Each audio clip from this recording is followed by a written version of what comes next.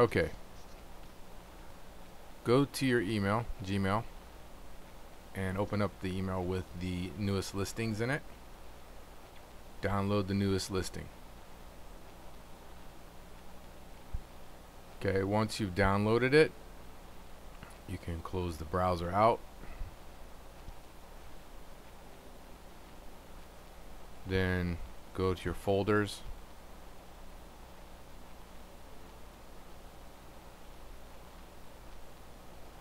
Click on downloads, and your new listing file should be in here. Look for the new listing and open it up. Okay, this is what it's going to look like after you've edited it. But I'm going to open a file now that has not been edited yet, which will look similar to what you've downloaded in the new email. You can see it's a little different. It's missing a column. You don't have a names column in here.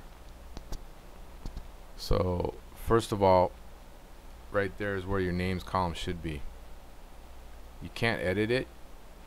So right in this area here, you'll see where it says make editable. Click on that and you'll be able to edit this file. Now right click on this column and click insert. Okay, now at the top there, type in, actually let's go ahead and just delete this one too. Delete the top column because you need to get that out of there. Okay, now type in name, and then the next column down,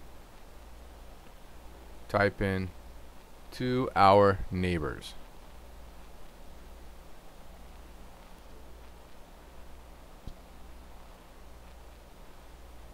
Now copy and paste down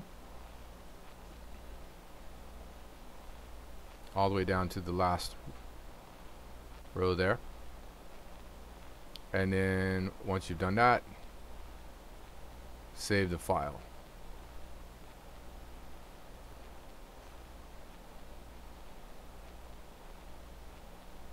You can close out the file if you want. You don't need it to be open.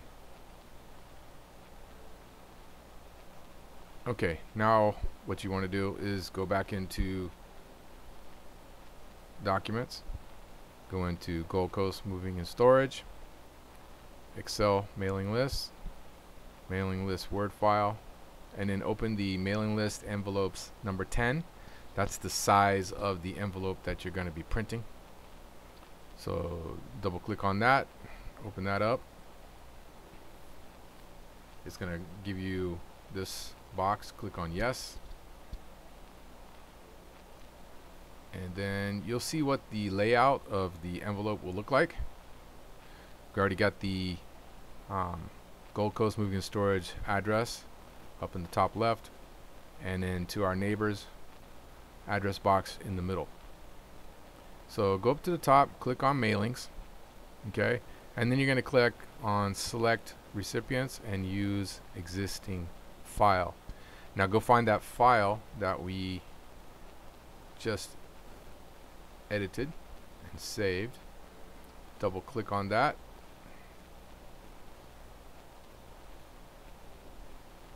Click OK. Alright. And then once you've done that, everything should be all done correctly. Click on Finish and Merge. Print the documents. Click OK. You want to click all, and then make sure that the printer, which is the new one, the 8710, is selected and green.